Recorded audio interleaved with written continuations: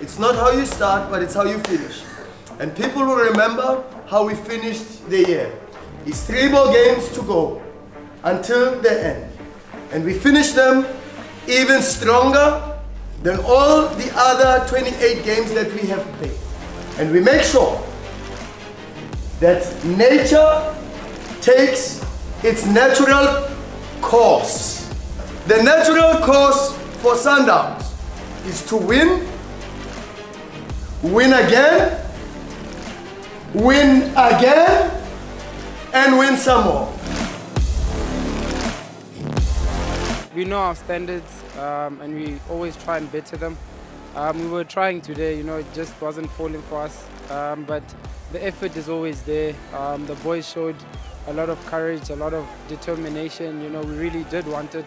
You know, it just didn't fall for us today.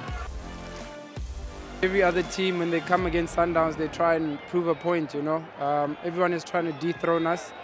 So we expected a very physical, tough match.